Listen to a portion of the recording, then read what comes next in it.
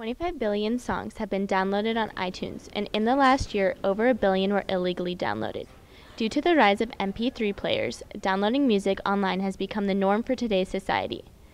With a large amount of music being downloaded on the internet, it is a surprise to see how record stores, such as the Delmar Loop's Vintage Vinyl, have stayed in business.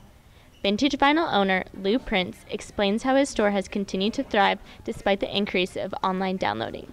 A lot of what we do here isn't so much make available what you want, because that's what the net does, as make available a selection of things that we think are of superior quality for one reason or another that people ought to know about. Like, what we really sell here is what we know. And in that sense, the growth of digital media hasn't hurt us. It's really hurt the 30 record stores that were here when we opened that are now out of business. Also, vinyl just sounds more textural, if you ask me. When you get MP3s, they tend to be more washed down in a way, and they're pretty much compressed by the way they're, like formatted and handled. So yeah, I think it's just more of a textural thing, and just, there's nothing like vinyl. It saves you a little bit of money, I think, too.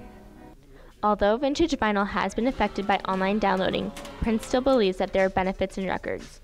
I think the artwork has something to do with it. I think that they look cool has something to do with it. I think there's a certain kind of, I don't know, antique cachet to them.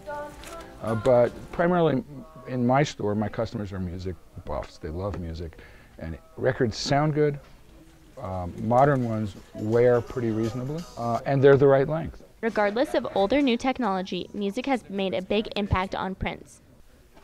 For me, the energy, the creativity, the honesty that is in good music is equaled only in great literature or a really good relationship with another human being. And these are the pleasures in life. For MediaNowSTL, this has been Emily Glazer.